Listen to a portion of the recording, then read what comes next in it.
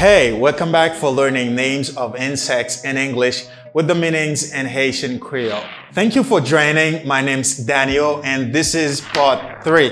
Dans vidéo ça sous nom insecte en anglais avec définition créole yo, n'a pas prendre jodi a dans partie 3 ça, comment pour dire puce, araignée, mille pattes, chenille, scorpion, coccinelle et tic sont ensemble d'insectes côté déjà connaît mais pas connaît dans langue ça. Par exemple, nous-mêmes qui déjà parlons anglais, nous tout connaît en créole et nous-mêmes qui parlons créole, qui pas jamais connaît en anglais, nous allons apprendre ensemble. Without further ado, let's start part 3. The first vocabulary is flea. Flea. You say flea. E. Flea. A flea. Flea. What is flea? Flea is puce in French, but in Haitian Creole, you say pisse. Pisse is an insect that likes to drink blood of animal. You say flea in English. For example, you can find it on dog or in other animals. It's flea. Comment on dit pisse en anglais? On dit ça flea. And the next insect that you're learning is spider. Spider. Spider. Everybody knows this movie, Spider-Man. I imagine everybody watches this movie. It's spider when you want to say araignée in Haitian Creole. You say spider.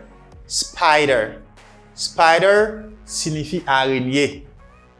Ben là on dit Spider-Man, c'est un monde qui a pouvoir araignée. Spider-Man. It's spider, c'est insecte là. Spider. Spider. C'est ti bête ou qu'on joine qui toujours fait fil, qui toujours fait. Vous comprenez? L'on passe qui barre yo, c'est ti bête ça. As you see the picture. Spider. Let's go now to 15. It's centipede. Centipede. Centipede. Centipede. Repeat after me. Centipede. Centipede. Centipede. I think you can say it now. Centipede. Centipede in Haitian Creole is called mille pattes.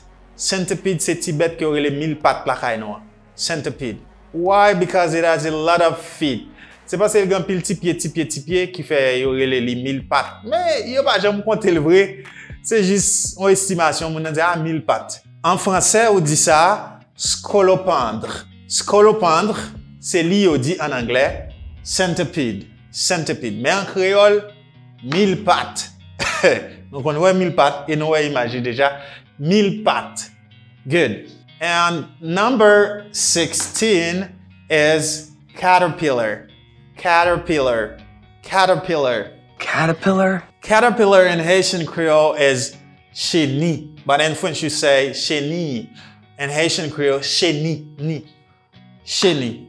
Caterpillars eat leaf or leaves. Caterpillar yo reme manger feuille bois. C'est ça ou les chenille. Caterpillar. Caterpillar. That's great.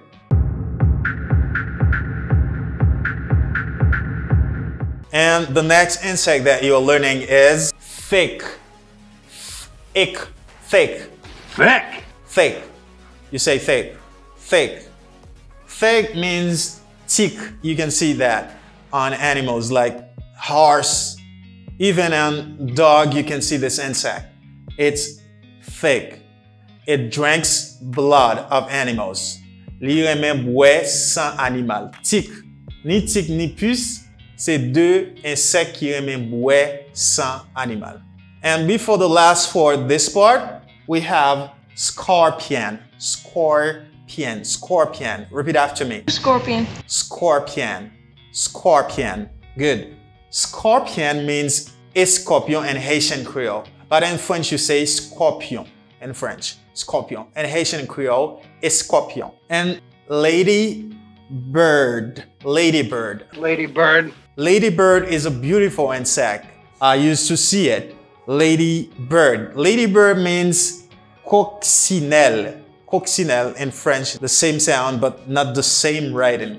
Coccinelle, ladybird. Okay, so today again in this part 3 of the video, names of insect, you learn 7 names of insects today. So before reminding you all of them, let me remind you that you should like the video. Commentez, like, abonnez.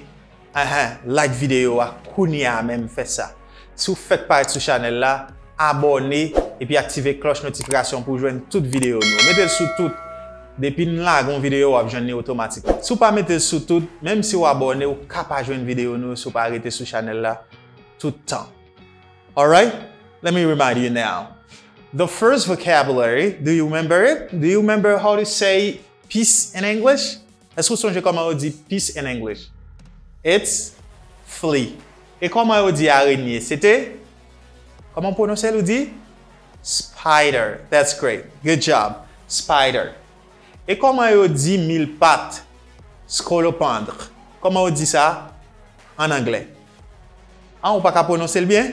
Mamedo. C'était centipede. Centipede. Et comment on dit chenille? Chenille, comment on dit ça? C'est caterpillar. Good. Caterpillar. Et tic, comment on dit tic? Tic qui compte sous bête, cheval. Comment on dit ça? On dit ça? Fake. TH là, je vais reprendre pour vous. Fake. Essayez. Fake. Escorpion. Comment on dit escorpion? Escorpion. Comment on dit ça en anglais? C'est scorpion. Scorpion. Scorpion. Pion. Scorpion. Good.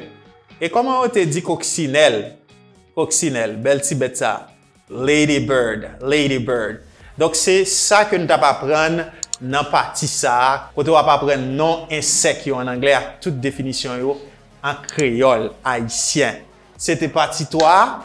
Dis-moi dans les commentaires qui sont pas connaît que vous venez connaître et dis-moi qui sont que vous t'arrêtez connaître. Je viens avec 4e partie pour nous. Like, commentez, abonnez et puis partagez vidéo ça avec tous les amis qui sont en contact sur WhatsApp, dans Facebook, dans tout groupe.